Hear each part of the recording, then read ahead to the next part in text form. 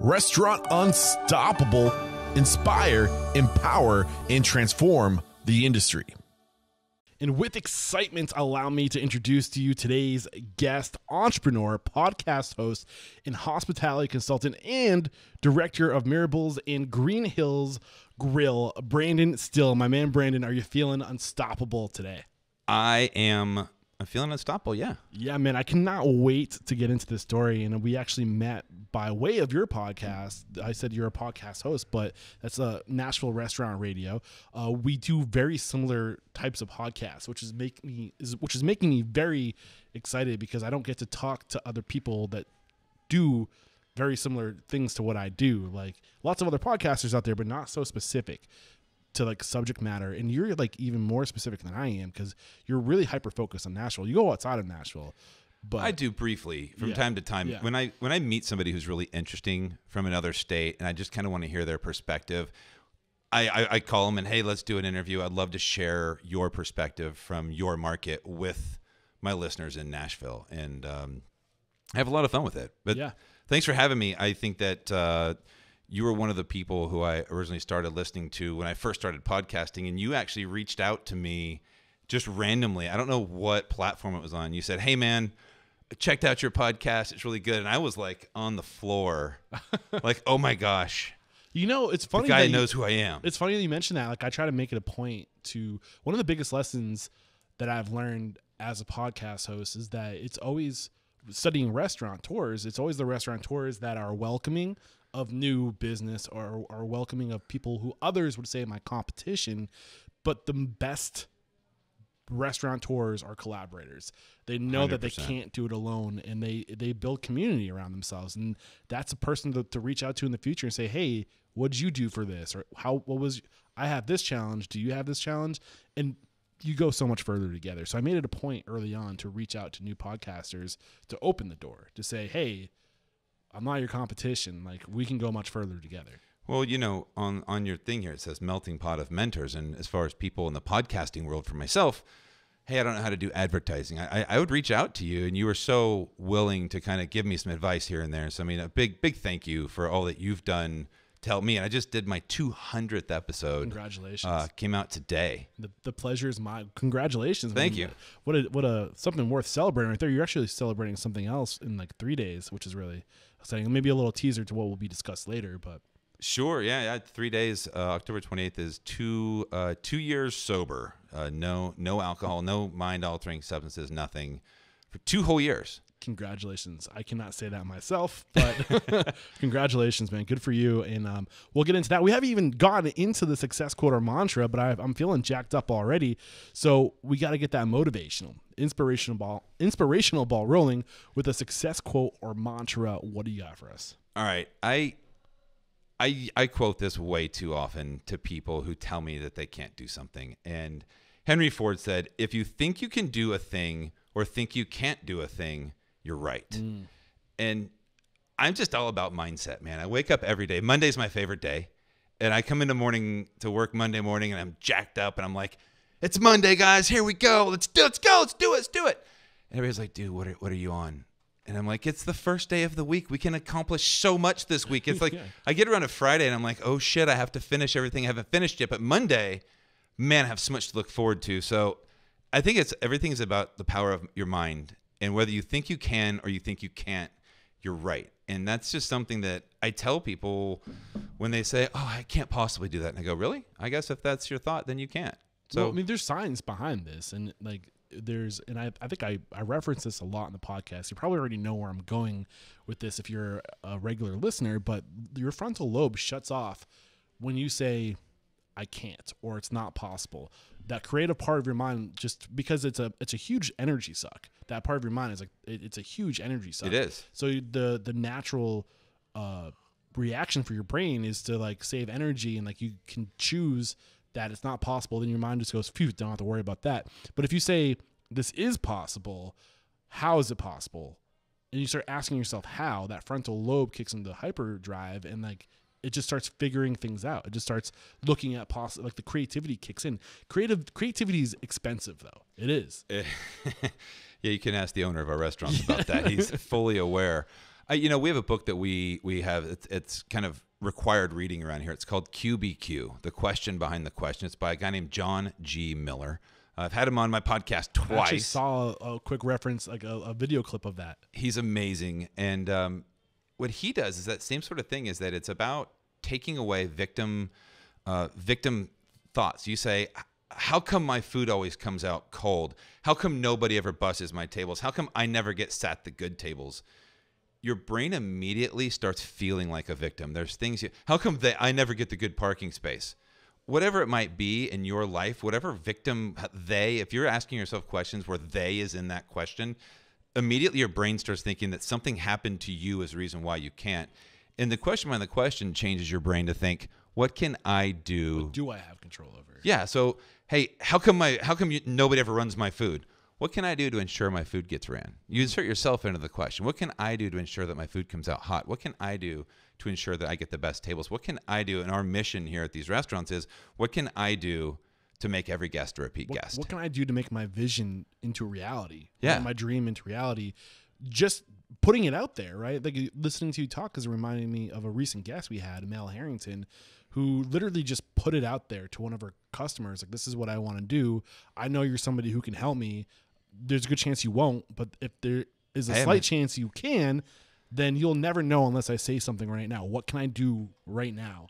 What can I do? Right? What can I do right now? Put yourself into the solution and go for it. Yeah. And because of that, he bought her a house and barn. Wow. Right? Because she was able to find a win-win situation, and that frontal lobe kicked into hypergear, and they made it happen. But I think we're driving home the point. Yeah, I mean, it's all about mindset, And I think every day, I used to have a boss says, "What sucks you out of the sheets?" And that's one of those things that, like, what is exciting for you? Like, what makes you want to get up and get going for the day? And I think you got to find a job that you love. And I think for people like us, I can talk about restaurant shit for hours. That's just concepts, what we're doing, how you're doing it. I love hearing creativity, just your perspective. But I could talk restaurant stuff I think we're going to kick the can back and forth pretty good today. Yeah. I'm excited for this conversation. You did say you had 2 quotes, and I don't want to sell you short. It's along the same lines. Failure is simply the opportunity to begin again, this time more intelligently. Yet another Henry Ford quote. Yeah. But one of the things I tell people here is that when they hire, I had the best interview ever with a kid who never waited tables before. And he looked at me and he said, I said, "You never waited tables. Is that going to be like, what are your biggest challenges?" He goes, "Look, I'm going to make mistakes. I can tell you right now, I'm going to make a lot of mistakes, but I never make the same mistake twice. I wish I could say that. I'm going to learn. I'm going to learn from my mistakes every single day." And I just thought, like, wow, I would hire that person any day of the week, because I encourage people to make mistakes. That's how it lets me know you're alive. Lets me know you're trying. You're stepping outside of your comfort zone because you're trying something. You're going to make a mistake. And when you turn around and say, "That one's on me. I did that, and I'm going to grow from that," then that's everything. Yeah, man. Great way to get this thing started. Where does it make sense to start sharing your story as far as how you got to where you are today? I mean, over 25 years of experience in the industry, if I think my research serves me well. Correct. At what point were you like, this is my career, this is what I want to do? Wow. I was at a restaurant here in Nashville called Amerigo. And I had worked in the industry for maybe 7-8 years, maybe 6 years into it, back and forth, different restaurants, as a misfit, doubles, go drinking in between shifts, just making money, being dumb. And I got to this restaurant, and we had a group of people working with us that were pretty talented. We had a different level of team, and we all kind of challenged each other. And our leadership team were the first kind of managers that I really looked up to. And I had a manager who kind of took me under his wing and said, "Hey, this is what you need to do. If you want to do something with your life, if you want to be in this business." And at that point I was like, yeah, I love this. This is everything I want to do. And I made a decision, and I got into management at age 22, and I left college. And I knew at that moment that I can sit in a class and have a professor teach me what their experiences were like, or I have the opportunity to move out of state to run this restaurant's busiest concept in Jackson, Mississippi, of all places.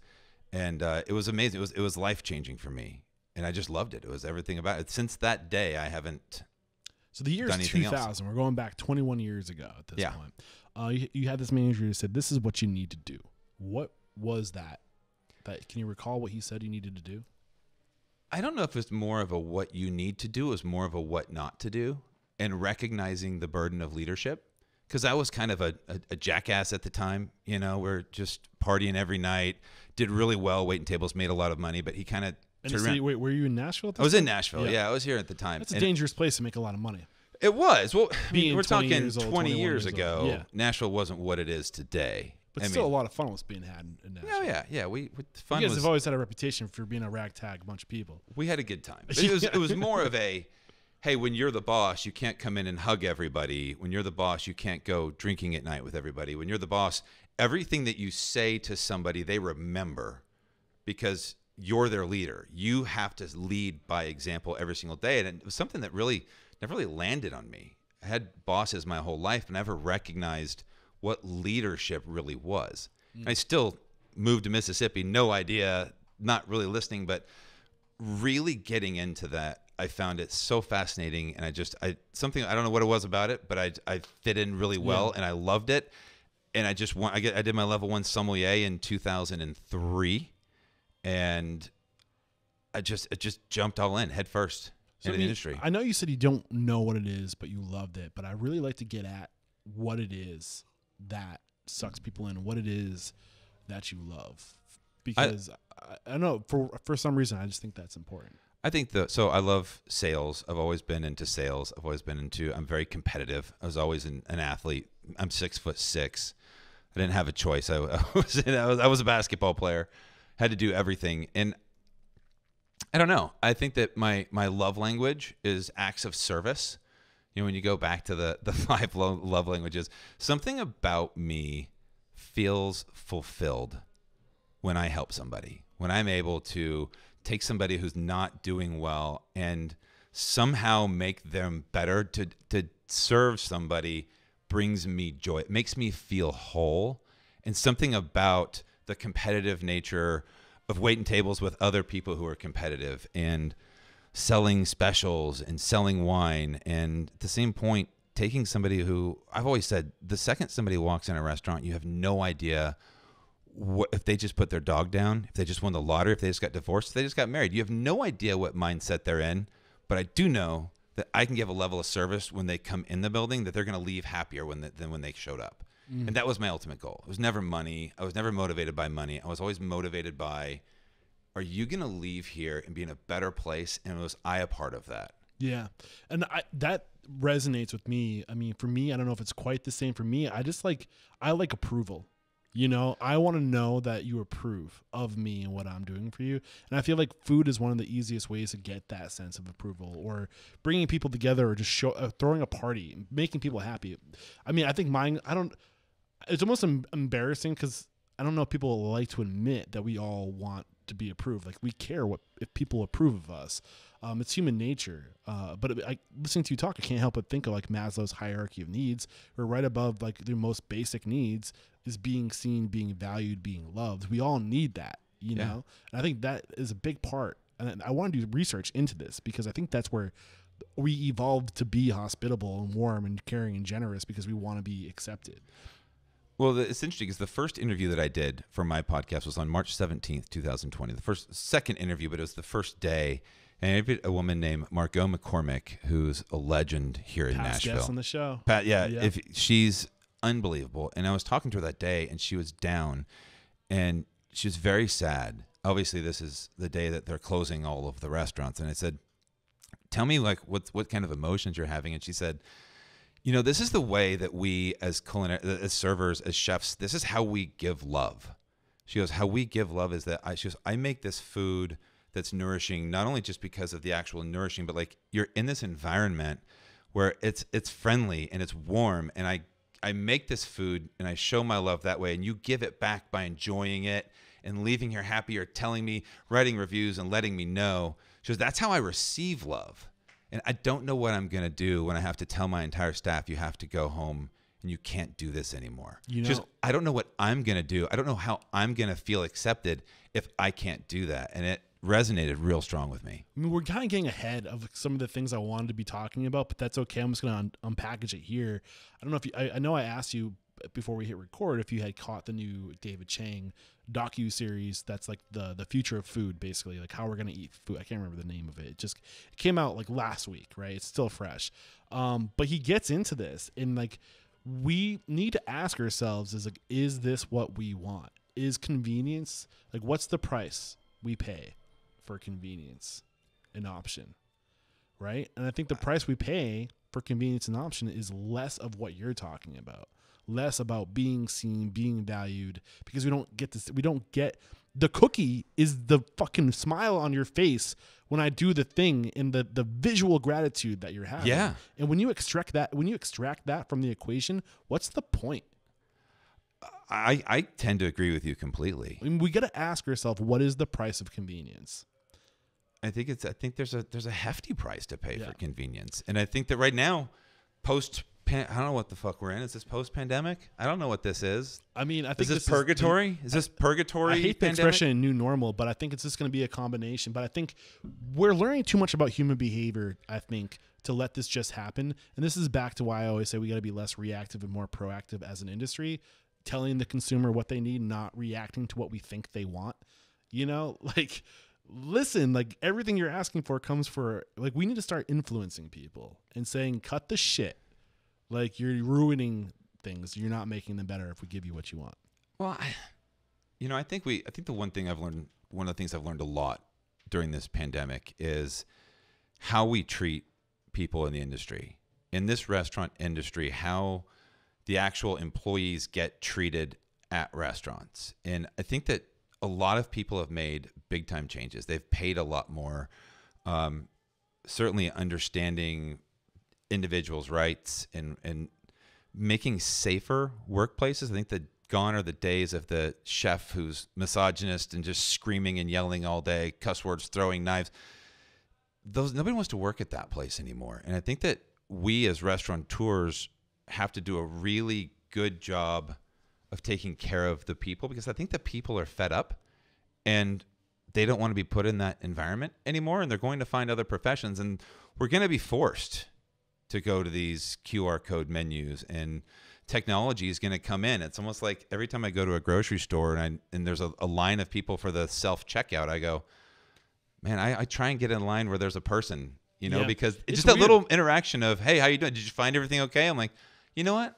I did. How are you today? Just to see the look on their face to go, thank you for asking. I'm okay, or whatever it is. Just to have a little bit of that interaction with people. I think we're just moving with technology. We're just moving farther and farther away from it every day. Yeah, we've never been more connected and more disconnected at the same time. It's kind of ironic, right? Yeah, it's crazy. I could go on and talk into these little rabbit holes with you, and I'm sure I've intentionally blocked time at the end of our conversation to do just that. But I want to get back to your story. So, age 22, 21, early 2000s, you have this manager who says, I see something in you, you got this, but this is what you got to do. And you got to stop being a knucklehead. You got to start going out with you got to start partying with the people that we're employing. You need to draw lines. There's actually a really great book from Ken McGarry, The Surprise Restaurant Manager, that I think every restaurant owner should give their employee, that covers this exact subject. Really? Yeah. I've never heard of it. I would love to introduce you to Ken. He's great. But just wanted to let the listeners know, read that book if you want to learn more about what you were discussing. So did they pull you out of this market and send you someplace else? Tell us more about this restaurant that you were working for a year ago. Was it like a restaurant group? Well, they are now. That restaurant's changed hands twice since today. And that gentleman, his name is Doug Hogreef, is a guy I've always looked up to and is a mentor of mine. And he actually is the owner now. He and a group of the original general managers bought it. They're called Four Top Hospitality. And they own multiple concepts now. They have a restaurant downtown called Etch. They have one in Green Hills called Etc. They have a restaurant called Char. Who's the restaurant? Deb Paquette. I've had Deb on this show. She's amazing. Yeah, right? Knew that so Deb and Ernie are awesome, but Doug's been that guy for me for a really long time. Moved me to Jackson, Mississippi. I was there 2.5 years. Came back to Nashville. Took over the Brentwood location, and then I got married. And my wife said, "You got to get out of the business." What year is it now? 2005. 5 years after. 5 years after. Get out of the business. Do you think she was right? Yeah. Why? I think I was not on a healthy path. You know, I think that I did this thing called Brandon's Book Club, and Anthony Bourdain, we just did Kitchen Confidential. And so many people look up to him and they go, man, that guy's like a rock star and he's everything to me. And if you read his next book, he goes, people come up to him all the time at trade shows where he's signing books and like, then they'll hand him drugs. And he's like, hey, look, I don't want that. He was like, that book wasn't a book that was like this superhero tale. That was a book of what not to do. He goes, I made it out of there. I made it out. I quit doing heroin. I'm an addict. Yeah. He goes, I was able to make it out of the kitchen and live. I'm not some kind of hero. This book was a book as to like, I did this. You don't have to. Take it seriously. Travel. Go do other things. Yeah. And that's kind of the way I feel. Like I was on that path. You know, you're crazy, working 70 hours a week, partying all night long, drinking way too much. Just, you know, I have that. I'm an addict too. And I think my wife saw that and she was like, hey, I don't want you to go down that path. And I got into the produce world. I got into food sales. You know, it's interesting because that's something you hear about a lot. Like, what's your real job or what are you trying to work towards? And I think that's a lot of the reason why this industry has such a bad reputation because people end up going down the wrong path because we get sucked in. I mean, if you're somebody with an addictive personality, you're surrounded by your vices. Yeah. You know, you're surrounded by typically other people. I would say there's a type of person that's attracted to the restaurant industry. Outgoing, enthusiastic, extroverts. Like there's a lot of those type of people. I think there's a lot of characteristics of the types of habits of people that are. So you're also attracted by triggers, other people that want to do the same thing as you. And cash. I mean, yeah. You work all day, and then at the end of the night, you get a bunch of cash, and it's like, well, I can go out drinking. Yeah, I have cash. Yeah, like, and people who have addictive personalities tend to be impulsive. Yeah, you know, so you have this breed of person. You're putting them all together in the same place with cash in their pocket, young, looking to have a good time. It's a kind of a recipe for disaster. You know. And my wife said no mas, which you know, in that time. I didn't quite understand. I was like, hey, look, this is what I did when I met you. This is what I've done throughout our entire relationship. And now you're telling me I can't do that? And you know what? It was probably one of the best decisions I ever made. Aren't women great sometimes? The foresight she had. And she's amazing. We've been married now for 16 years. Just celebrated our 16-year wedding anniversary. So she was on to something. Yeah. I mean, yeah, I'm not like, I don't know. I wouldn't get into like the difference of sexes, but I think women absolutely have this way of kicking men in the ass and turning them around real fast. So thank you to your wife. I am curious. Oh man, I totally lost my train of thought. I'm not gonna lie. What were you gonna say before I was just gonna say I went to a company called Creation Gardens. They're based out of Louisville, Kentucky, and I sold produce. They were a tiny, tiny company. They're running a truck out every day. They had 3 box trucks, I think, that went around, and they were tiny. It's a small little company, and the vice president came into the restaurant, and he was cold calling the restaurant. And I said, why is the vice president calling on a restaurant? Shouldn't you have like a sales? He goes, well, we're brand new to town. We don't have anybody yet. But, you know, and I had a buddy who just got back from Iraq, and I was trying to find him a job because he was working with me. He was wearing me out, and I didn't want to have to like fire him. I was like, I'm trying to find this guy a job. And he told me, he goes, it pays, you know, X amount of dollars, and you get a company car. And I was like, hey now. Let's talk about this. And they were such a unique company. They were so right up my alley. They said, basically, we want to be different than every single other company. And we want to be the people that provide the level of service you're providing to your guests. We want to do that for chefs. And I thought, no shit. Like I could do that. Like everybody always gives these chefs rules. You must order by 4. You must do this. You must do that. You can't split this. You can't split that. He goes, we split every single thing that we sell. We can order them until midnight for next day delivery. We deliver 7 days a week. And I was like, wow, this is amazing. And I jumped into that full on. Like, again, I don't do anything half-ass. And we built that thing 3.5 years into the economic downturn, like 3,000% in business. I mean, we were pretty large by the time I left. And I was in every single kitchen in the city, independently owned local restaurants. Until 2009 happened, and I think I had like 49 accounts by myself. I was driving a truck on Mondays. I was doing my warehouse is in Louisville, so I spent like $30,000 at Costco that final year. And I called the owner. I said, look, I can't do this. I need help. And he said, just work harder. I cannot hire anybody. There's a economic downturn. He said, just hire somebody. And that day, FreshPoint, who's a national company owned by Cisco, called and said, hey, we want to have lunch with you. And I didn't really have any intention of leaving, but they came by and said, look, we don't know what you're doing. We assume you have like a team of like 10 sales reps. What's going on? I go, it's just me. I want to get into what it is exactly that you're doing. So just to go back, you joined this company called Creative Solutions. They take what was the solution that they were offering restaurants? Spell that out one more time for us. Well, it's Creation Gardens. Sorry. They're actually called, they've changed their company name to What Chefs Want. Creation Gardens. This is what happens when I take notes while I'm trying to listen at the same time. Creation Gardens. And say it one more time, what it is exactly that they were doing. So they had a pretty simple mission. The owner, he owned an ice company, and he sold all the ice, these big, huge chunks of ice to people that did ice carvings, and he had all this cold storage. So he started very small and started carrying some different produce items. These chefs would come in, and they would buy ice from him. He started carrying some special items, and the chefs would come in, and he'd said, what would you like to see more of? I want to see more produce. I want to see more specialty.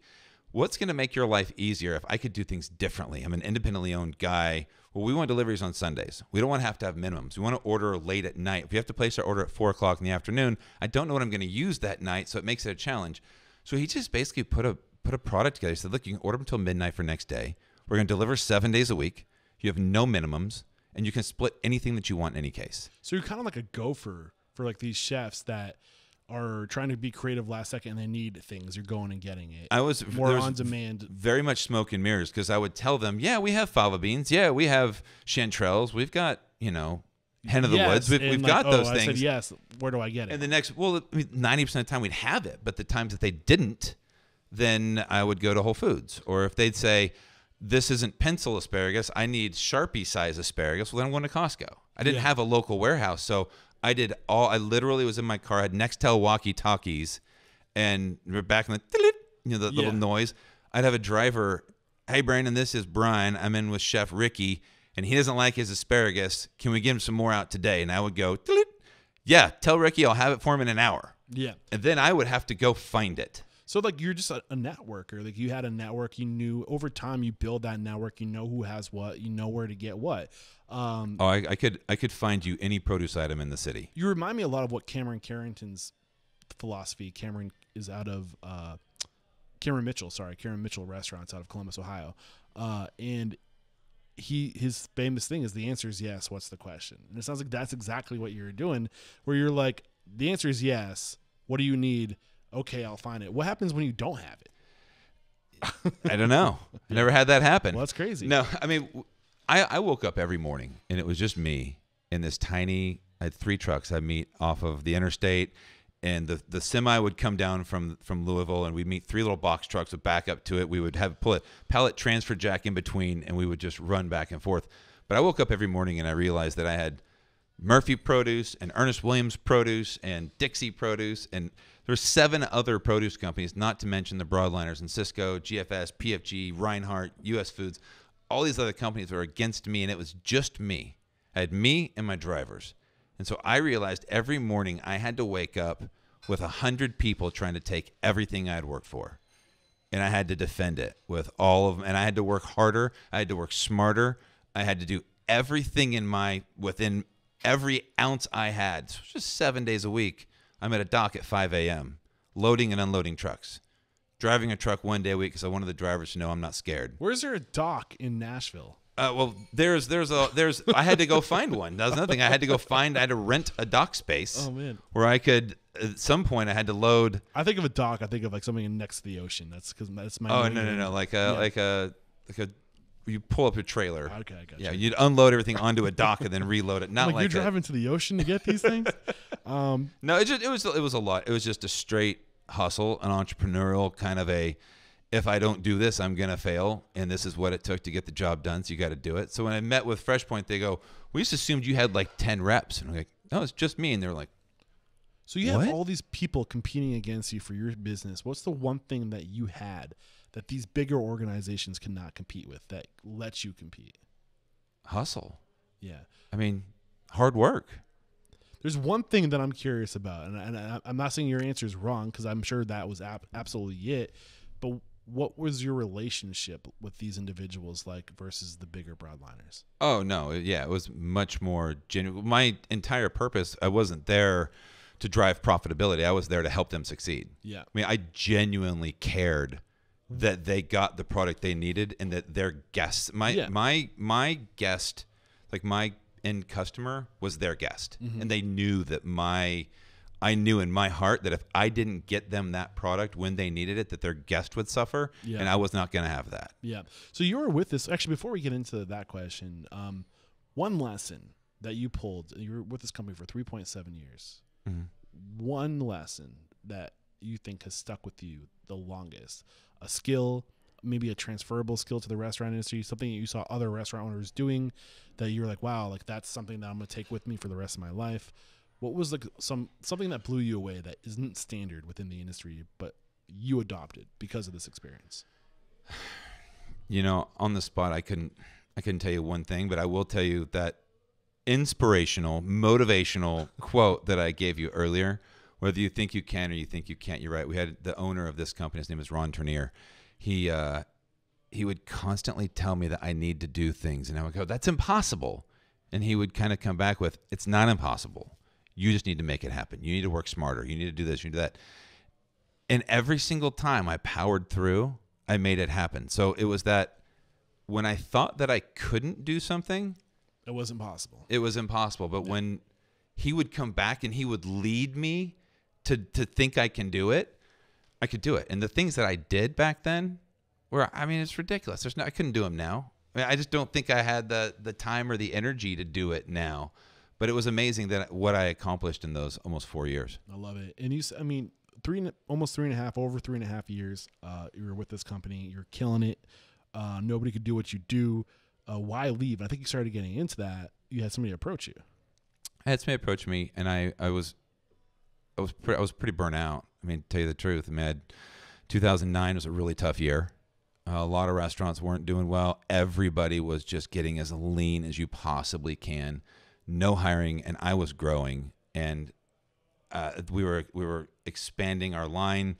We're now bringing restaurant staples in as well as produce. And it's like I just couldn't do it, and I told my wife. It's funny, on a Friday I told my wife, I said, I just wish Fresh Point was my biggest competitor, would just call me, and I might call them, like, because they had all these beautiful trucks and their drivers had uniforms, and they had a local warehouse, and I was so envious of all of these things because I was wearing every single hat. Yeah. I'm loading trucks, I'm unloading trucks, I'm doing the sales, I'm doing the service, I'm doing collections, all of this. And like they have all these neat things. And it was literally that Monday, it was April the 20th, that I got a phone call, and they said, we just want to have lunch. And after the lunch, they said, we would love for you to come in and do all the things you're doing for them. Like that, we don't have that spirit. Our sales reps sit in offices all day long and key numbers. They don't go out and get it. We want your spirit in this building. And it's very humbling to feel seen, because I've got bosses telling me, just work harder. We're not sending you any help. Just work harder. I'm like, I'm working 7 12-hour days, man. I can't work any harder. And they said, we have a full distribution team. We have a collections team. All you have to do is sell. That's it. Just build a culture and go out there and get it. See, what's really cool is it sounds like these gentlemen and women at Fresh Point knew the significance of enthusiasm, and what enthusiasm for the work does, because it's not just you, it's all the people around you, and that lifts up a whole team. And they were not just buying your skill, but they're also buying your enthusiasm, recruiting your enthusiasm. And I can't help but think of Johnny Carrabba from Carrabba's Italian Grill. You must have heard of it. Of course. Yeah. Started off as one location, just him and his uncle, right? But he said the one thing that really contributes to my success is my enthusiasm. I'm not the most talented person in here, but I always bring in the most energy. And it's my enthusiasm to be the best that elevates everybody around me. And you literally, as you enter a room, you're either going to bring people up or you're going to bring people down, but there's going to be a sum equal of like all the different energy. And if you can come in there like a madman, like you do every Monday when you walk into this place, you're going to lift people up. And that enthusiasm is so undervalued in my opinion. I agree. Sometimes it's exhausting, because now I have 125 employees who all look up to me to ensure that everything is going the right direction. Now I've switched roles. Now I'm that guy, that COO who's telling everybody else, yes, you can do it. And I have to lead by example every single day. Yeah. Easier said than done, right? It is, because I have a major guilt complex, because a lot of my job now isn't the act of running food or bussing tables, which I am happy to do all day long.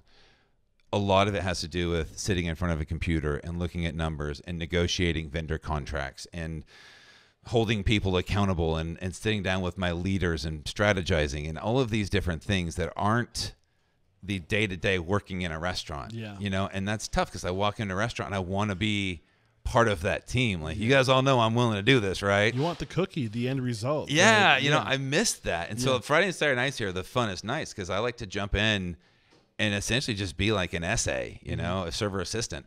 I'm just out bussing tables, running food, talking to people, giving attaboys. That's my favorite role in a restaurant, by the way. Fun. Is being, an SA is the first time I've heard it be explained as like a server assistant, but that just goes to show I don't have all the answers in the industry. But just like I think the host position is the most underutilized position in most restaurants, but they can be an SA for everyone. Oh yeah, and it's just that role, being the host and also just being that support staff for all these other people. I love that position. I'm getting derailed a little bit right now. So you're with Fresh Point as Territory Street Sales Manager for 6 years until 2015. So you spent some time here. Did you grow as a professional during this time? Anything that you weren't doing before? Any new skills that are transferable to restaurant operations during this time? That was a big change for me, because essentially we ended up transitioning out the entire sales team, and I got to hire my own team. Okay. And from start, I hired the enthusiastic people that I could tell. I liked hiring athletes. I wanted competitive people, because I think in the restaurant business, there's so many people that say, I want to get out. I want to do that. I want to be the wine rep. I want to be the guy that walks in the back, shakes hands with the chef, and is like, he looks like he's having fun. And I think the success rate on that's like 4%. People go out there and they go, oh shit, this job's really hard. Actually, as a matter of fact, it was that role of being a wine rep that I when I decided I was going to go back into hospitality, like I was going after that, and I was like, shit, I don't want to do this. I can't. There's a lot of information. There's a lot of wine out there you have to memorize. I was like, that's not tough. Yeah, for sure. And that was one of my main things there at Fresh Point. I really learned a lot of leadership skills. The president of Fresh Point at the time, that guy that saw that enthusiasm, his name was Jim Williamson, and he was another mentor of mine, just an amazing man who had amazing character and ethics, and do the right thing was his North Star. And I just was so impressed by him every day, and he taught me so much about patience and leadership and the right way to lead and things to do. Not as much like operations for a restaurant. I really got into operations when I got to U.S. Foods. U.S. Foods was where I really, we did produce and dairy, right? So I know still to this day, know more about produce than I ever should. If there's ever a produce question, it comes to me. But when I got at U.S. Foods, we started talking with the restaurant operations consultants, and we started doing, as a district sales manager, we go off and do all these retreats. The technology that U.S. Foods had was second to none, and their ability to sit down with somebody and really identify how to partner with them and help them was mind-blowing to me. I learned so much at that job. It was unbelievable. One of the biggest lessons, what was going on over at U.S. Foods, and I think there's going to be a lot here that we can share that will be helpful for our listeners. Like, sure, what it was about the dynamic between how U.S. Foods went into a restaurant versus other suppliers. And you said it was their technology, but you also said it was their ability to collaborate and to work together. So pick it up from there. I was pretty fortunate leaving Fresh Point, because I was managing Memphis, Nashville, Knoxville, Bowling Green, and North Alabama. And so the reason I wanted to get out of there, I had 2 small children at home, and I was gone 4.5 days out of the week. 2 children under 2, and my wife was, again, you need to be home more. Yeah. So I had the opportunity to interview for a few different companies, and U.S. Foods was the one company that understood their core values, and they believed in their core values. When I asked the president what their core values were, he recited the core values and said that's the way we live. And something about that I get really excited about because Do you remember the core values to this day? Putting you on the spot here. Walk the talk was one of them. That was the main one. I don't. That's awesome. After 5 years, walk the talk was a big one because that was one that we always. You have to walk the talk, man. If you're gonna do it, do it. Dude, I love that. That's the big one because our number one leading core value at Restaurant Unstoppable is integrity. In my mind, that's walk the talk. Yeah. Do what you say you're gonna do. Right. It's super powerful. I can give you my 5 here all day long. But so the president there was great, and getting into. I just was blown away when they started. We had a couple of retreats. One was in Vegas and one was here and there. And corporate would come down with, let's help our restaurants succeed. That's our ultimate goal. And I truly believed it. I've never been somebody who's solely motivated by money. I've always been if you come in and do the best job you possibly can and you genuinely care, money will follow. So you're going into these restaurants. Their motto is help restaurants succeed. What was the most common thing that you would see that restaurants weren't doing that you would help them do to help them succeed? So there's a few things. Number one is they would buy from multiple companies.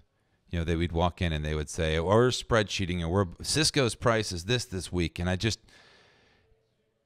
although I was biased, even today, one of the things I do with my consulting company, New Light Hospitality, is I do vendor negotiations because spreadsheeting is not the way to go. If you can sit down with all of your different vendors and you put an RFP out, a request for proposal, and you can negotiate like a 3-year deal and you can give them all of your business, you can save ridiculous amounts of money. So most times people were they're spreadsheeting, but another thing is they don't know what they're doing. They don't know how much money they're making. They don't know why they're not doing things intentionally. Right. So, for instance, if I walk in and I say, what item are you making what item do you have the best margin on? Yeah. No, 1 in 10 could tell me which item it was. Yeah. They would go, Coke. I'm like, no. Is it how much money do you make on your hamburger? And they go, I don't know. How did you price it? They'd say, well, I looked at what the guy across the street is. Like, well, how do you know what they pay for it? Yeah. I don't. I just priced it. So $1 less. Why obviously. are you doing that? Yeah. Like, you have to be intentional with how you price things and why you price things. And we would do that. We would come in and we would show them, we had a proprietary system that you could break all of that down. And it was mind-blowing to put theoreticals in front of somebody. Yeah. You could say, theoretically, based upon your product mix and what you're using, entering all of your recipes, you should be running a 28% food cost. And they go, well, shit, I'm at 37. I go, so now 9% of your food cost is going somewhere. Let's find it. Yeah. And then it all of a sudden you see in their eyes, they go, damn, I'm leaving a lot of money on the table. And that's where these large companies, the national brands, are utilizing technology, food cost, back office management.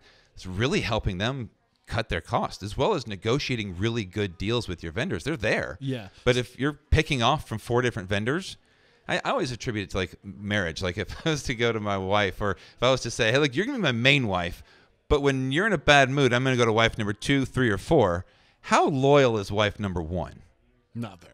But if I give everything to wife number 1 and I listen to wife number 1 and I give everything I can to them, when my walk-in goes out, guess who's got a truck out my back door? No, and I'm not arguing I won't argue the logistics and the economy of what you just shared to us. But then the only pushback I would have is a lot of these restaurants that part of their whole brand and ethos is having lots of purveyors and going locally and trying to go straight to the source, right? And so it's weird. Like I hear what you're saying. What you're saying absolutely is going to help you tighten up your operation. But where do you draw the line for, like, I want to give my money to my friends, the people who are in my community.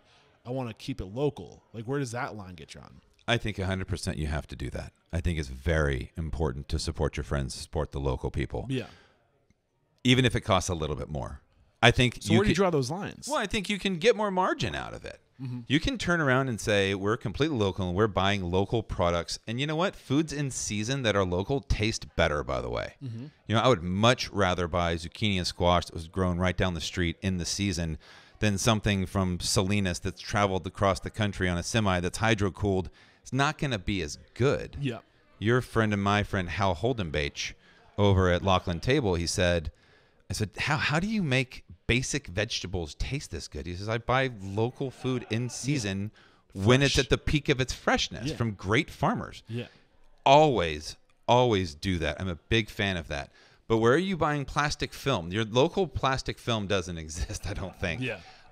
Fry oil, whatever there's a broadliner that you're using and you're picking them off between 2 or 3 because you're already spreadsheeting between these 4 other people. I'm just a fan of building relationships with your vendors and it being a 50-50 win-win situation, because so many times the restaurateur feels they win when the vendor loses, and that's not good. And like literally like, yeah, like why like, I don't know, my mind's like kind of like exploding right now because that you're absolutely right. And like, this is some of the shit that I'm trying to, when I say transform the industry, inject better values into the industry. It's not about any like business done right. Nobody loses. It's a win-win. If anything, it's okay for you to lose sometime if you know that other person's going to win, because long-term, you know, them winning means you win too. Right? Yeah. You know, I need 6 deliveries a week. Well, every time I make a delivery, it costs us $100. If you could do 3 deliveries, I could shave off $300 in margin for you. But I mean, there's so many things like that. I've talked to so many people and I said, well, what's good for you? Do you want me to buy exclusive brands if you need me to buy there? Do you need me to get my delivery a little bit later? What does your delivery schedule look like? And they look at me like I'm speaking a different language and they go, what do you mean? You actually care about our like, well, yeah, I understand that routes are tough and everybody wants their delivery between 6 and 8. What if I get it at 10? If I get it at 10 on Tuesdays and Thursdays, and you just see them light up and like, nobody wants that. And I go, can you give me a better deal if I do that? And they go, hell yeah. You're helping us out a ton. Yeah. And it's so many people just die on that rock. They're like, no, damn it, I need Monday, Wednesday, Friday at 7 a.m. It's like, that's a prime delivery window for anybody. You're going to pay more. Yeah. And then you're going to call and complain about your pricing? Like, you're asking, when do you get to walk on a car lot and go, I want the soup to nuts, the best car, but it also needs to be the cheapest? Yeah. You don't have that. Exactly. I mean, and you're win-win, one of those 7 habits of highly effective people, right? Stephen R. Covey, right there. Huge. You got to create, and even better, if you can create a win-win-win situation where 3 people win, even better. And it's possible. Great stuff. I mean, I kind of want to get into, you said after US Foods, you're consulting in basically like your strongest suit as a consultant, or as a consultant, I should say, was price negotiation, getting into all of that. So I think there's probably a lot we can do. You're already dropping gold on us on just thinking win-win and like literally caring about the person you're doing business with, the person you have a relationship with, right? That's all business is relationships. But is there anything you want to unpackage in regards to US Foods? I'm actually secretly really excited that you mentioned US Foods organically and gave them a plug and like a badge of like respect, or like the approval, because unofficially they've been in touch with me about sponsoring the show, and I have these rules about you got to be recommended to me organically. And even when great companies like US Foods, I'm like, I have rules, you know, but I'm gonna reach out to them now. I'm like, guess what? Check out this episode. Yeah, no, I was real impressed. I was real impressed with everybody over at US Foods, and it was actually the owner of this restaurant that we're in now, Stephen Smithing, that pulled me away from them. He kind of got me into meeting with him to talk about lunch. He said, I want to talk about operations. I need some help with some different things. And I thought, I'm going to get, because I'd sold him food for 15 years. He's been one of my favorite customers. He's always ran as building my best customers I've ever had. And I thought, I'm finally going to get in there. US Foods, here we go. And after the second meeting with him, I went, you're not trying to buy food from me. You're trying to hire me, aren't you? And he was kind of like, you got me. And from there, it started collaborating, and he goes, look, this is our vision. This is what I think we can do. And he's in a group called Vistage, and he had said, in that group, they asked him, they said, if you could call one person today who you think could help your business immediately, who is it? and then go call them. And he goes, there's only one person I could think of all of my years that really could come into my business today and help me, and it was you. Which I'm obviously that's super flattered to hear and humbled to even hear somebody say something like that. But I was like, man, I work 9 to 5. Like I'm on conference calls all day, Mondays and Fridays. Like I don't really have to leave. It's kind of nice, and they pay me pretty well. And but ultimately, I couldn't deny wanting to come in and work with these restaurants. And so Steven actually pulled me away from U.S. Foods. I didn't want to leave U.S. Foods. U.S. Foods was a great company. So he said if there's anybody that the one person I could go to that could turn this business around, that could help me, it would be you. Did he ever tell you why you? Yeah, I think that we've done one of my guests coming on this week. His name is William Jameson. He's with a company called Culture Index. And we've really done a lot of studying into personality types. So Jim Collins, good to great, right? You want to get the right people on the bus. You get the right people on the bus and everybody rowing in the right direction. You have 100% chance to succeed versus putting a hodgepodge of people and trying to see if they all work together. So he knew exactly what he was looking for. He knew his personality and what his strengths were and what his weaknesses were. And I was kind of the other side of that, the yin to his yang. And he goes, I feel like you'd be the perfect person to be the anti-me. We work so well together. We have this amazing trust together. But I need a number 2. And are you familiar with Gino Wickman book Traction? I'm aware of it. I confuse that a lot with Scaling Up. I don't think I've listened to it yet, but it's been recommended to me. Traction. It's incredible. Yeah. But he's really a visionary, and I'm the integrator. Yeah. And where he is a visionary, to bring me in to really be the integrator was exactly what he needed. And from there, when I came on, it just all of a sudden it was just like, hey, this is perfect. I'm hijacking your story right now because like you're hitting a serious chord with me. And literally, I just looked over at Jared to see if he was listening to what you were saying, and I don't even know if he knows.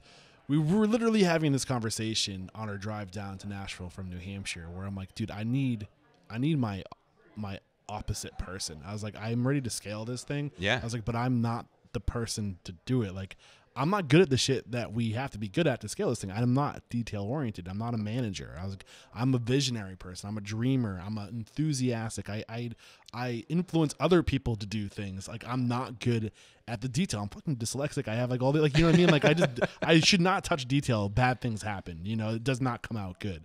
This is not me. So like, I'm putting this out there right now that if you think what I do is cool, restaurant podcast media, and you are a detail-oriented manager, builder, architect, reach out to me because I need help. I'm not saying that I'm going to say yes, but like I need to start putting it out there and finding my opposite person. I don't know who that person is yet. So Culture Index is a great way to figure that. It's like a disc profile, but you can kind of create that profile of the person, all the different characteristics that you want somebody to have.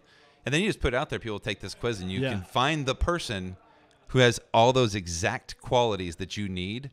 We do every single person that we hire at both of our restaurants does a Culture Index survey, and we have a perfect survey of the type of person we want to wait tables, the perfect server person to be a bartender, a bar manager, service manager, director of operations, general manager. We've created kind of our perfect profile of the temperament and the type of person for each individual role.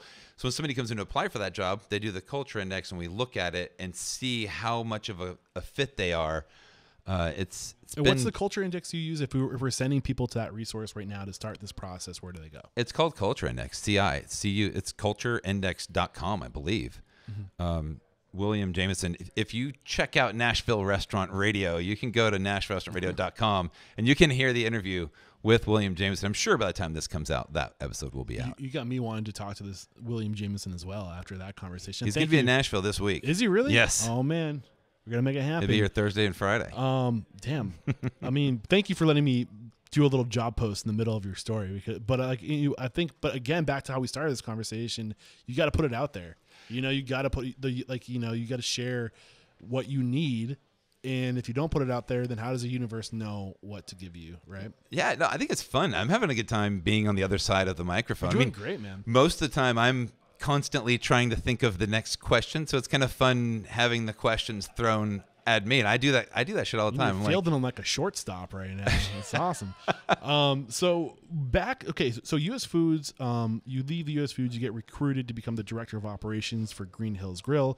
where you are the director of operations today, and you've also, in that time, since 2018 when you started as a director of operations, 2 years later, you started Nashville Restaurant Radio, and now, shortly off the heels of that, you started wearing the hat for a second location, director of operations, New Light Hospitality Solutions, which is that's your consulting firm. I'm jumping all over the place right now. I have Green Hills Grill and Maribel's are my two restaurants here, and I oversee both of them.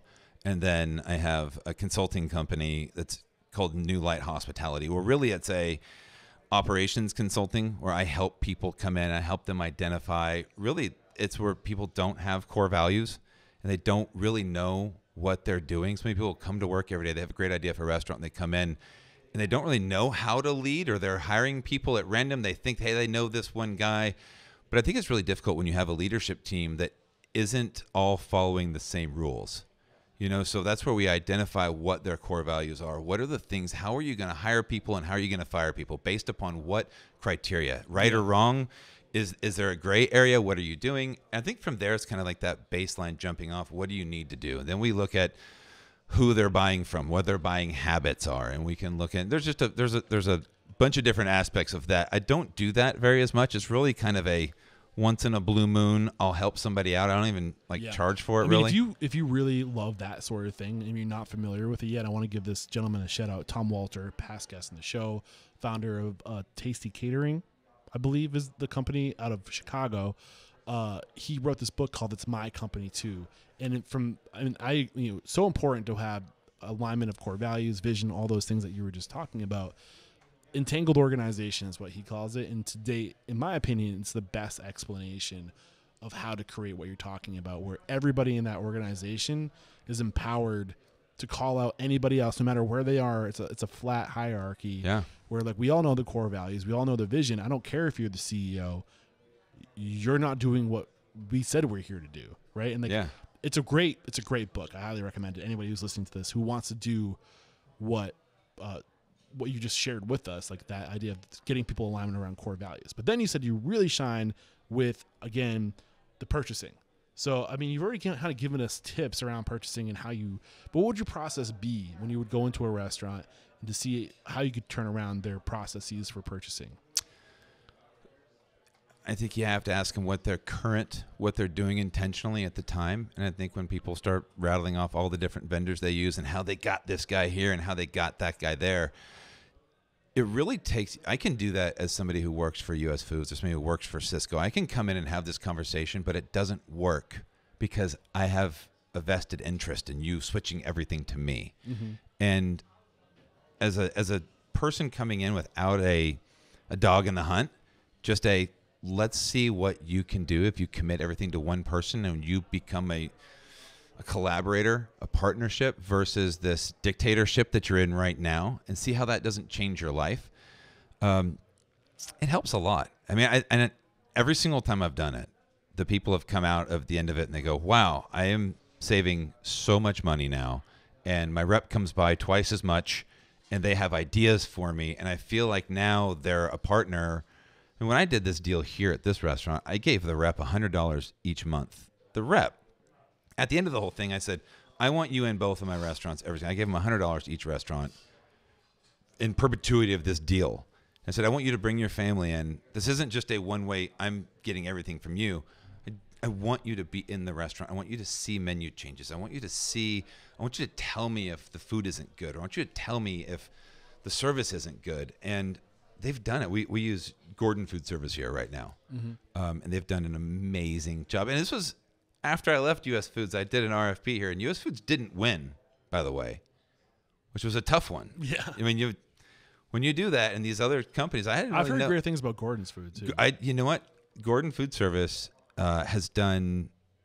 They're absolutely amazing. They have done a wonderful, wonderful job. Yeah, but just listening to you talk, it sounds like the first things you do with your New Light consulting company is that you look at prime costs. You're looking at labor, which is the cultural aspect of it. Like the biggest expense when it comes to labor is training new people. So if you hire right, you don't have that turnover.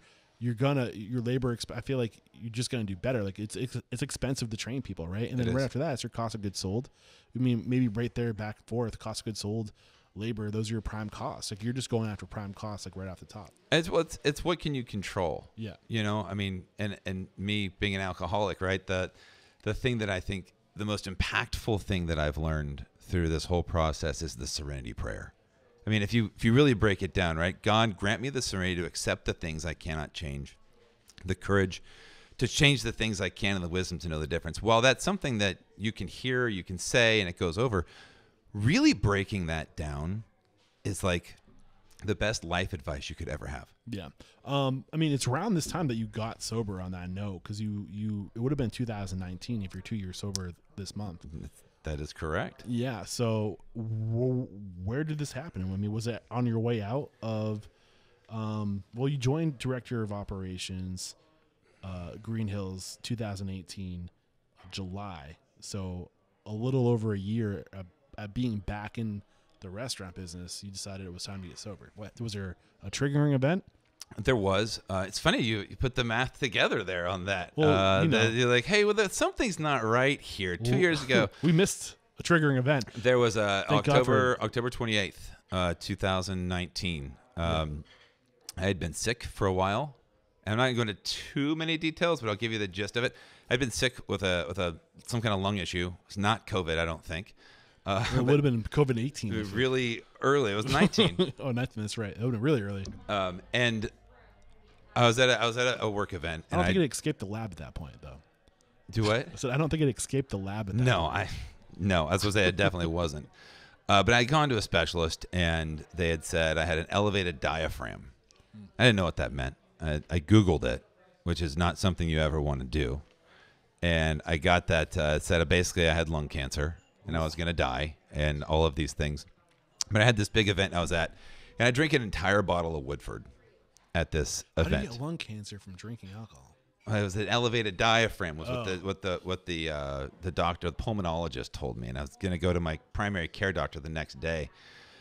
But I had to go to this event, and I was like, well, if I do it, I'm going to start drinking. And I got way, way, way too drunk, which, you know, I guess can happen. And I'm never the let's have one drink, let's have two drinks, let's have 10. Yeah. People would give me these wine cork toppers. They'd be like, oh, these are really cool. And I'm like, what the fuck? I'm never going to leave half a bottle of wine. Yeah. I'm going to finish the wine. I don't need a cork topper. Come on. It's the silliest gift in the world for me. But that night, I got way too blackout drunk, and I made a bad decision. And it was a bad decision. Shit. I mean, it was, I had how do you say it? You caught me off guard. I haven't really told this story before. I hooked up with an employee. Oh, okay. Okay, yeah. On that night, and it was the next morning, and everybody knew that I had, and it was a really bad situation, and it was terrible. Told my wife everything. You know, it was just one of those days where you wake up and you go, "I'm never gonna drink again." And that morning, I said, "I'm never gonna drink again," and I didn't. I actually resigned my position here at the restaurant because of it, because it just was too much of a distraction. And I focused on me. The owner of the restaurant was a saint. He obviously we're best friends. We needed each other. We had a lot of plans, and this was a tough blow for him and his family because they own this restaurant. And I immediately went to, it was 2 days later when that happened, and during the conversation that he had with me, where I officially said, look, I'm going to step down, a gigantic rainbow happened. This rainbow was the biggest, brightest rainbow I've ever seen in my entire life. We're sitting outside, not raining, but all of a sudden there's this huge rainbow. And I'm not like the most religious person, but if God has ever spoke to you and said, hey, look, it's going to be okay. Like the floods are done, dude, no, go get your life together. Was that moment. I saw that rainbow and I just went, you know what? I hit rock bottom. You know, I think that's one of the things they say you got to do is you got to hit rock bottom. And the next day I went to an AA meeting. It was that night, actually. That night I went to an AA meeting for the first time, and I was scared and I was crying. My wife was very unhappy with me. Imagine. And I sat in this room of people, and I had people say, "You don't need that, man. You don't need that shit. You're just going to go in there, and there's going to be a bunch of people that have like drove their car into school buses, and you're not like that. You're not like that." And it was a meeting. It was a birthday meeting. And a birthday meeting is where at the end of the month, they celebrate annual sobriety benchmarks. And there was a guy in the meeting who said, 3 years ago, I lost my job, almost lost my wife, almost lost my kids. And due to the power of AA, I have all of those things, and my career is booming, and all of these things, and I just lost it. And that was that hits close to home for you. I mean, that was everything. Your storyline. As far as people telling me that I don't need to do that, I don't think there was one place in this world I needed to be more than was in that room. And I felt for the first time in a really long time like I was in a group of people. I was safe. Nobody's judging me. When I thought every single person in the world hated me, in the worst moment of my life, I walked into that room and every single person put their arm around me and said it was okay. It's okay, brother. It's okay. And it was one of those magical moments for me that I just said, you know what? It's done. I'm never going to make a decision again in my life that wasn't a decision I would have made sober. Mm-hmm. I'm never going to wake up the next morning and go, wow, fuck, I hate that. Why did I do that? I mean, I somebody who studies habit, the power of habit being one book that I've read in Atomic Habits, they reference in the power of habit, one of the reasons why AA is so effective, and it's because of the community. It's because there's a lot of triggers. They say habits are usually triggered by a person or a place, right? So you have this routine where you go around certain people and around certain places, and that's going to trigger for you. That was this event that you went to, or you're around certain people and you're celebrating something. It was an event that triggered a habit. So when you remove the places and the habits from your routine and you replace them with a bunch of people who you know are not going to drink, well, that's the hope at least. That you get to you keep your habits, but you replace the location and the people, so you eliminate the trigger basically. Well, and one of the many reasons why AA works. One of the thing for me that really works is that drinking. A lot of people who are alcoholics, drinking isn't the problem. It's the solution. Okay, so we all have problems. If you have more of an addictive brain or the alcoholic's brain, what happens is something's not okay in your life. You're trying to avoid feeling something. You need to escape. And so what I learned that day was that I had demons. I had these things. I had trauma I never really recognized that I had, and that's where they have these 12 steps. You go through, admitting that you have a problem and all these different things, but really delving into why I was drinking in the first place was probably because at some point it turned from like, hey, I like to drink with my friends to now I've been married 15 years and I'm drinking because I'm trying to escape something. Yeah. It's not. It wasn't the same experience. And when I finally was able to figure that out, and I was finally able to sit down and talk about it,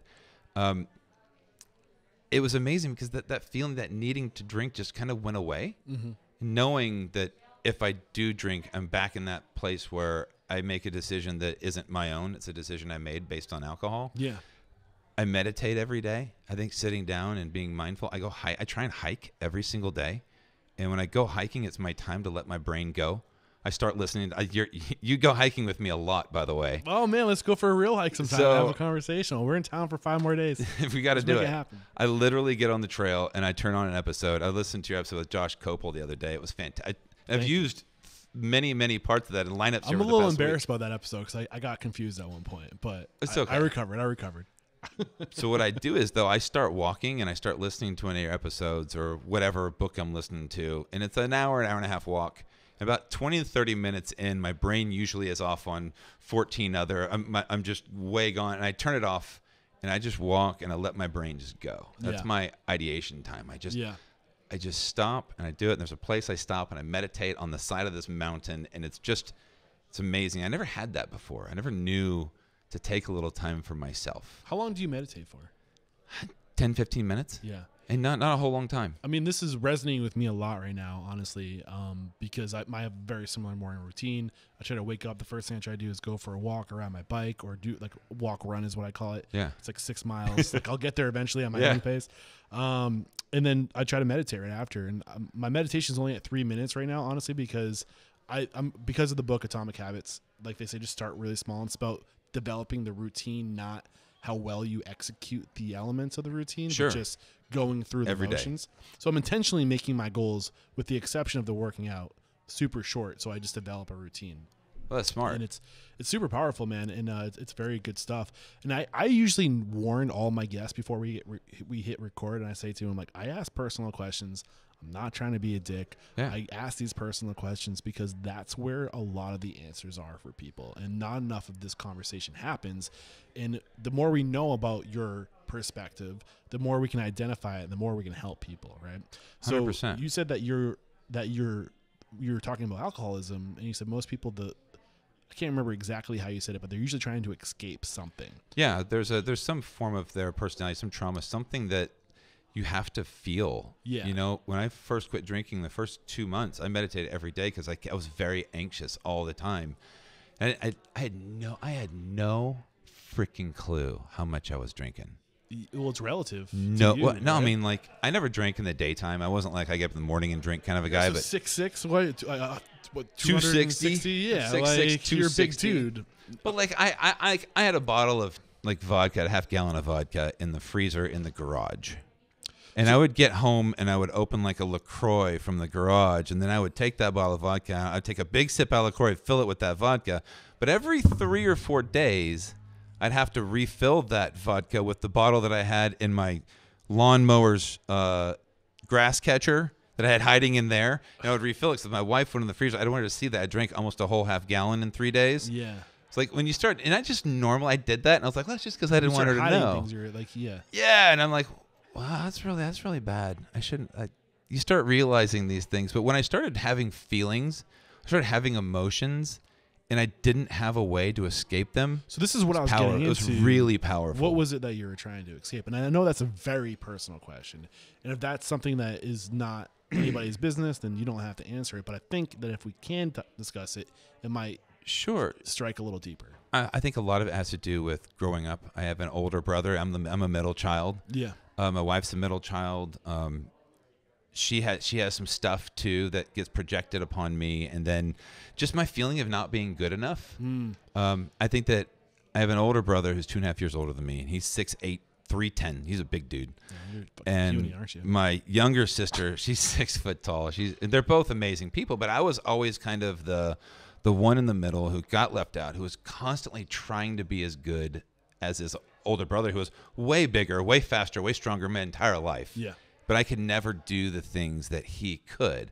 And I had, grandparents once I'd tell me, you're never going to be as good as your brother. You're never going to be this. You're never going to be that.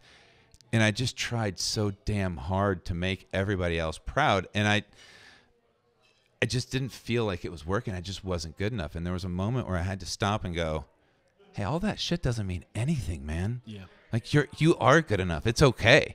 It's almost like like a Stuart Smalley episode, like you're good enough, you're smart enough, and doggone it, people like you. Yeah. But it was real. It was one of those things for me that I had to own, and I had to sit down, I had to work through, and I had to read books, and I had to talk to people, and I got a sponsor, and I went to meetings, and I listened. Damn, I listened. I'm not good at listening, and I started listening to people. And I started a podcast. With this I started a company called New Light Hospitality as my new light. And my logo has a gigantic rainbow on it. I saw that. As you look at it, it's not an LGBT. I was curious. No, it's not. It is about my new light in life. And I'm starting over with positivity and good vibes and help. And I just want to help others and whatever I can do. So the New Light with the rainbow, the best part about the rainbow is that if you think it is that, then awesome. Like, I am all inclusive. I love everybody. I hope people look at me and they go, "Oh, he must So like, that's me, open-minded. man. I'm in. Let's go." When I had kind of a small focus group of people that I asked what they thought of it, and they're like, "Well, it looks like you're gay," and I was like, "Great."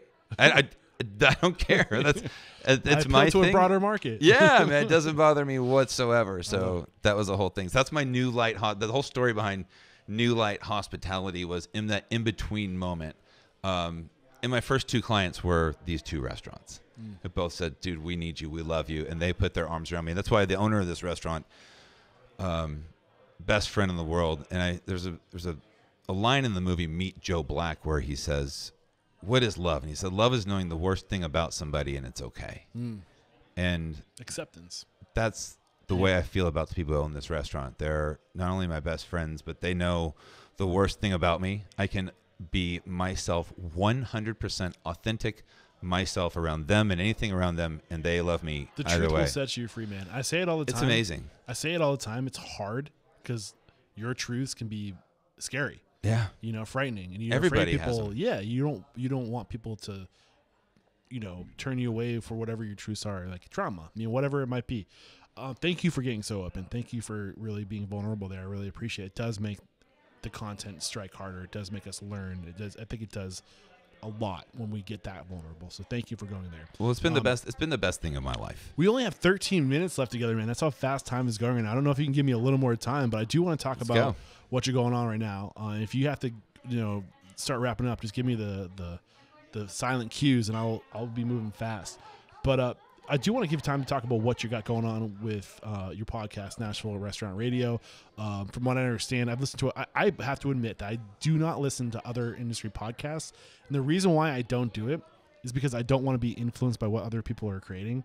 That's like what I tell myself. I like to listen to stuff outside of the industry. Sure. And people who I think are movers and shakers for like the world and not so much in the restaurant industry. Because I think the restaurant industry, there's a little bit of a bubble, and we compare ourselves to each other, but we need to start thinking outside of the industry and looking to other industries for inspiration. Right? Sure.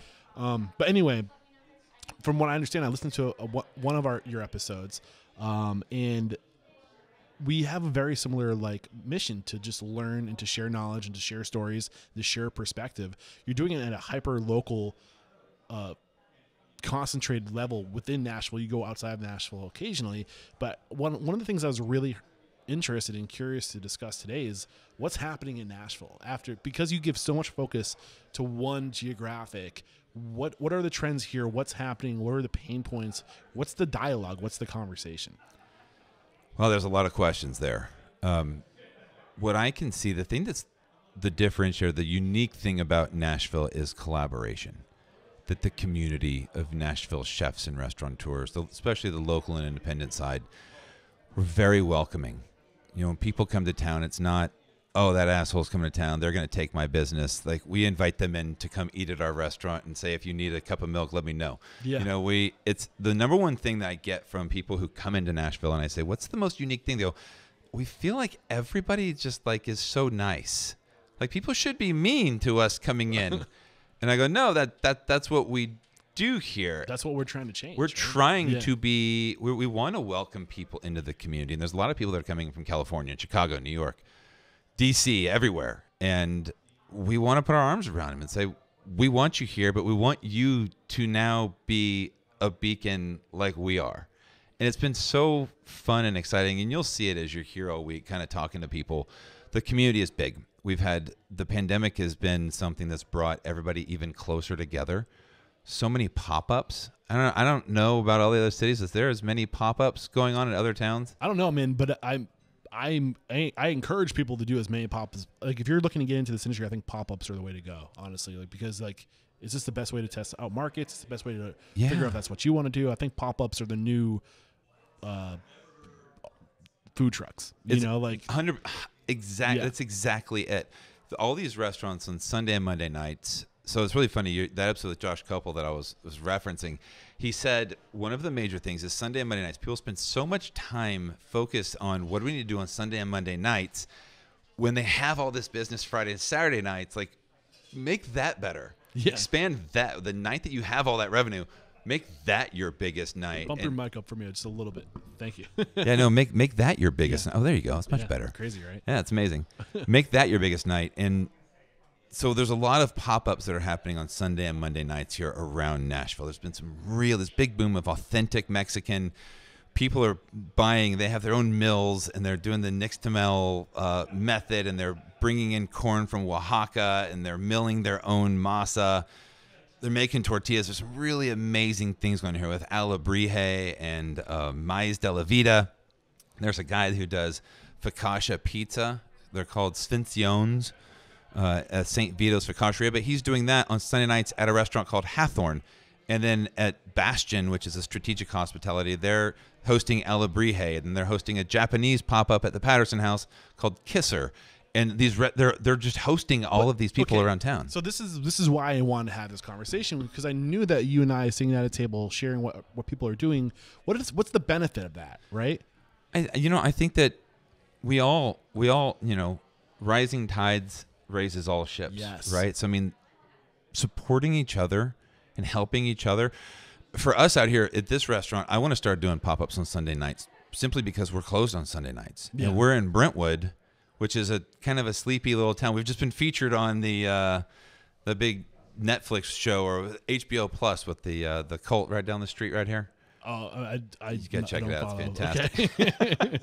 Okay.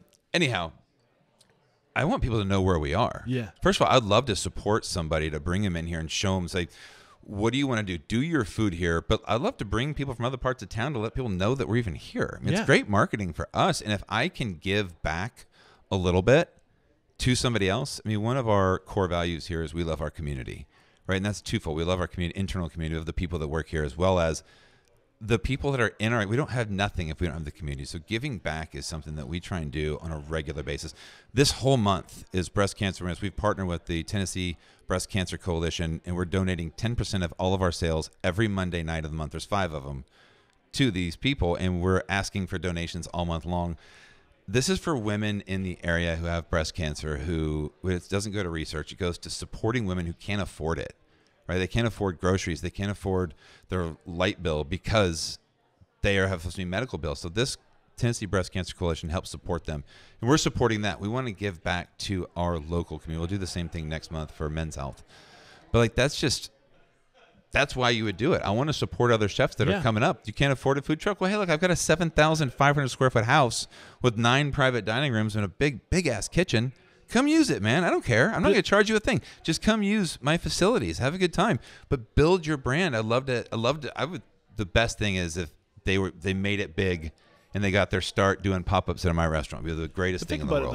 Exactly. I mean, but also there's something that it comes around. Like, think about it. If you're a successful restaurateur, you have all these assets, all this space, and one of your biggest challenges right now is finding good people.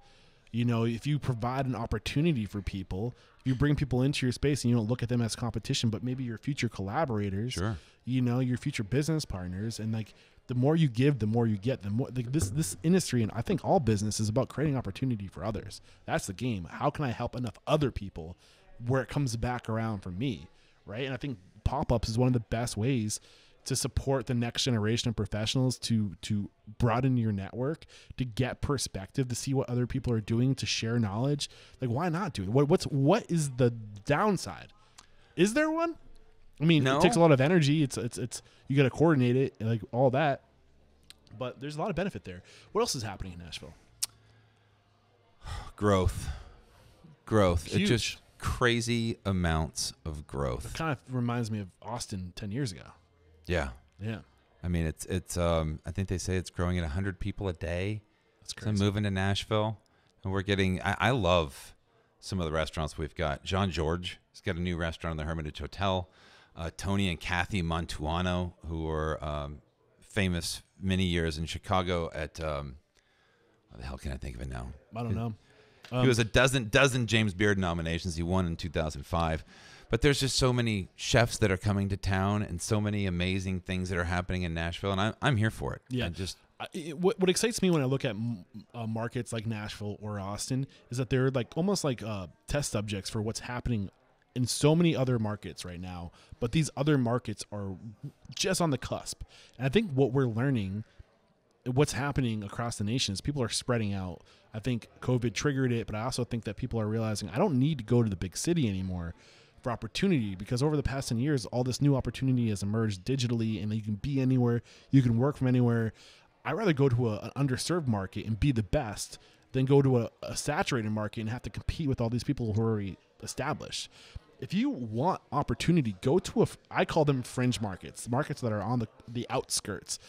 My good friend Chris Dimmick calls them momentum markets because he thinks that sounds better. And they are momentum markets. Try to find, like, he's in Dayton, Ohio. You know, like, there's good bones in that city. Yeah. Like, there's a lot of structure there. What happened in, like, the turn of the I think it was, like, the 20th century? Like, basically people started getting out of these small cities because the what's the word? I should probably know more about this before I start trying to. But, like, the industrial age was coming to an end, right? And, like, people had to go to the big cities to survive. So, like, these medium-sized cities just kind of got left behind, and the bones are still there. These mill buildings are still there. You can move into that space. There's just vacancy everywhere. And people are moving to these cities because they want to stretch their dollar further. Like, there's a really special thing happening right now. I guess where I'm going with this is, like, seek out those markets. You know, like there's so much opportunity. I think that, again, to come full circle, Nashville is an example of one of these markets that exploded over the past 10 years. If you can get in early and you can be at the leading edge of one of those momentum markets, I don't know, there's just so much opportunity. I think people think of the big cities, but there's more opportunity in small cities now. You know, I think there's opportunity anywhere. Yeah. Honestly, and I understand exactly what you're saying. I think that people forget about the fundamentals of running a restaurant, and I'm kind of old school. Yeah. That anywhere you go, if you provide amazing service and you serve hot food hot and you serve cold food cold, you know, you can win. I mean, you don't have to have, look at Arnold's downtown Nashville, Arnold's Meat and Three, right? It's James Beard Award winning, but it's just a tiny little Meat and Three, and he serves roast beef. But every day you see Khalil at the front door, and he's going, "Hey, good to see you." And John Prine ate there every day, and all these people. But it's a Nashville melting pot, and it's roast beef and creamed corn and mashed potatoes. But they're just slammed, and it's not even in a better part of town. There's something to be said for genuine hospitality. Yeah, and I think that's for me. No matter what market you're in, I think sometimes we lose sight of the fundamentals and just the basics of running a restaurant, and full hands in, full hands out, hot food hot, cold food cold, use really good ingredients and be welcoming and warm. And those are the things to me that Nashville has. Yeah. Nashville gets. They get that. And there's places everywhere that are not great. For the most part, you come into Nashville and everybody's friendly. You genuinely feel like they want you in the building. You know, I was in Boston a couple weeks ago, and you didn't call me? Are you from Boston? I'm in South New Hampshire, but the states are so small up there. It's basically around the corner. We did a weekend. It was our 16-year wedding. We did a weekend in Boston. But, like, you go places and people just, I wouldn't have been welcome in that. They're not friendly. I mean, there was a lot of places that were. I mean, we were in the South Bay side, and a lot of places were nice. But, like, there's people that just, what do you want? It's like, I'm sorry, what? Excuse me? And everybody here is, hey, no, I'm happy to help you. What can I do? And first thing people say when they come to Nashville is, man, everybody's so nice here. And that's kindness, man. Like, we want to continue that. It's kind of part of our culture here, and it works. I'm loving our conversation. If it was up to me, we would continue it, but I want to respect your time. I know you might have somebody coming in real soon. Before we go to the speed round, then we're going to make it a true speed round. I ask all my guests, our mission statement is to inspire, empower, and transform the industry. How have you transformed? I think we're going to transform the industry one person at a time. So how have you transformed over your 20 plus years being in this industry? Who are you today versus the man you were back in the day, aside from sober? I've transformed from listening. I've learned how to listen. I've learned how to listen before I speak, and it depends on who you ask. I've been able to build empathy for people. Empathy to me is something that I didn't possess for so long. And once I recognized that the world doesn't revolve around me, really listening to other people and gaining other people's perspectives, my level of patience that I have and the ability to listen is probably one of my strongest assets, because I just didn't before. Yeah, I didn't before. First, seek to understand, then seek to be understood. Another one of those 7 habits of highly effective people. I try not to get ahead of myself. You know, like I said, I just focus on basics, fundamentals, do the right thing. Yeah. We're back, and the first question I have for you is, what is your it factor, a habit, a trait, a characteristic you believe most contributes to your success? Enthusiasm. What is your biggest weakness? Arrogance. What is One thing you look for, a question you ask, or thing you look for when you're trying to grow your team. Enthusiasm. What is your biggest challenge today? Probably staffing. How are you overcoming that challenge? We are providing an amazing place to work, and we're using Culture Index, and we're being selective. Yep. It's hard. Yep. Share one code of conduct or behavior you teach your team. So this is a way to be, a way to act. Way Core to value. Be, way to act. We have a core value here of do the right thing, and the do the right thing isn't a like left or right or wrong. It is we empower you to make the decision.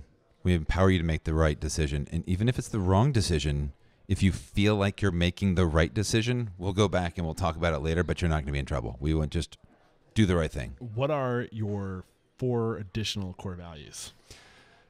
We have cheers, which is have fun all the time, do the right thing. We love our community, turbo boost, and remember me. I love it. I was sitting on that. You said you'd be able to do it. So I was like, let's see. Okay. All right. You did good. Good Yeah. job. What is one uncommon standard of service you teach your team? So something that's common within the 4 walls of your business, but not common throughout the industry. I don't know if I have one. I'm sure you do. We're pretty basic. I'll take one for you, man. It's about the relationships. You focus on relationships. And I think people make it transactional, not transformative. Okay, yeah, you nailed it. Yeah, we do. You know, in this house we're in right now, we have 9 private dining rooms, and we host a ton of weddings and rehearsal dinners. So, really, people entrusting us with those memories. Mm-hmm. We realize people are doing their rehearsal dinner here, and they're going to remember this night for the rest of our lives. Yeah. So, being memorable, it's one of our core values of remember me. Is we encourage every single person to be as memorable as possible because we want people to cherish these memories they have in this home. I love it. What is one book to make us a better person or a restaurant operator? Well, I would say QBQ was my go-to all the time. And you mentioned Traction, which I need to read. That's another. I'm gonna it's a whole bring process that to the surface. Yeah. What is one thing you feel restaurateurs don't do well enough or often enough? Checking in with their staff, having one-on-one conversations to find out how people are mentally, physically, and if they can help. Name one service you've hired or outsourced. Not necessarily a technology, but a group of people who do something better than you could ever do in a house, so you outsource. I work with a company called Neat Mixology, and they create some of my cocktail menu, and they do my inventory every single week, and they help me. They consult on my P&L, and they give me recommendations. That was Neat Mixology. What is one piece of technology you've adopted within your restaurant that's had a huge impact on communication, efficiency, profitability, anything along those lines? Zenput.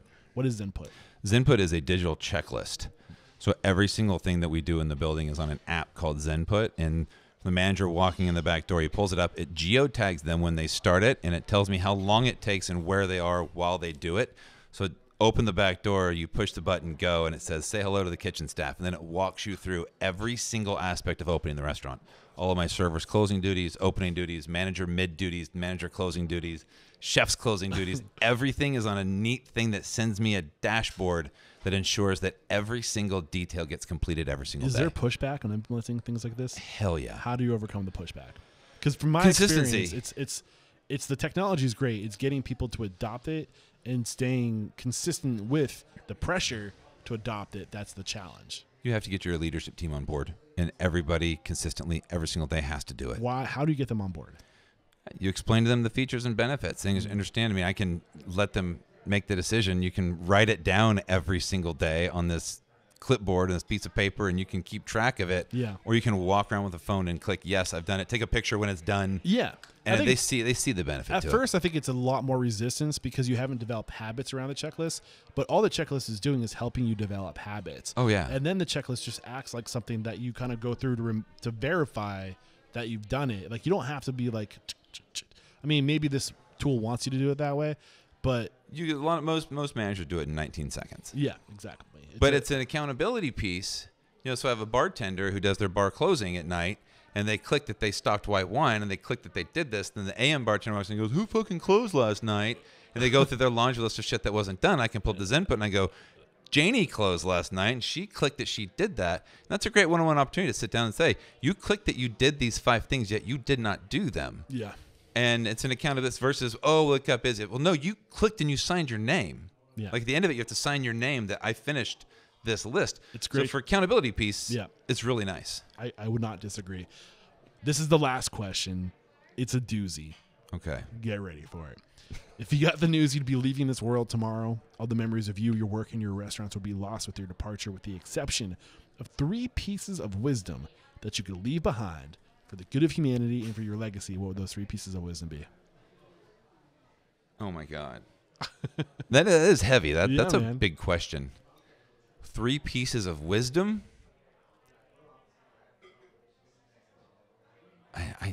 God, I don't know. What was that one quote that you gave me? By the grace of God, to know what's right, and then to know, like, I can't remember exactly what you said, but it was like what helped you kind of get right with dealing with your. Oh, the Serenity Prayer? Yeah, the Serenity Prayer. Yeah, I would. So that there's a great thing I would tell people. Yeah, I would say don't sweat the small stuff. Is a big one. Yeah, that's one. Don't sweat the small stuff. Affect things that you can change. If we go back to the Serenity Prayer, which would be focus on what you have control over. Focus on what you have control over. Give us one more. And love hard. Yes. I've loved this conversation. Brandon, thank you so much for, not just today, but for being supportive of me and the podcast, for letting me be a guest on your show, for opening your network up to me. You introduced me to Ben Goldberg. Thank you, from Strategic Hospitality. I'll be talking to him on Friday. I'm really excited for that conversation. And just thank you for everything, man. And we wrap. I mean, I kind of feel guilty asking you to call somebody out because you've already been so generous with your network. But who's somebody who we haven't gotten on the show yet? Who do you respect and admire and believe would make a great guest mentor like you made for us today?